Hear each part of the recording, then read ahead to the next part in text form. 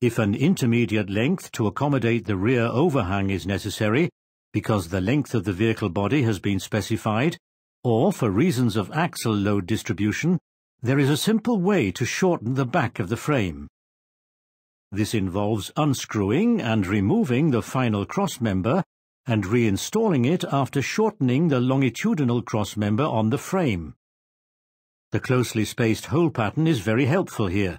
There are no attachments, such as compressed air vessels or similar items mounted in the shortened section.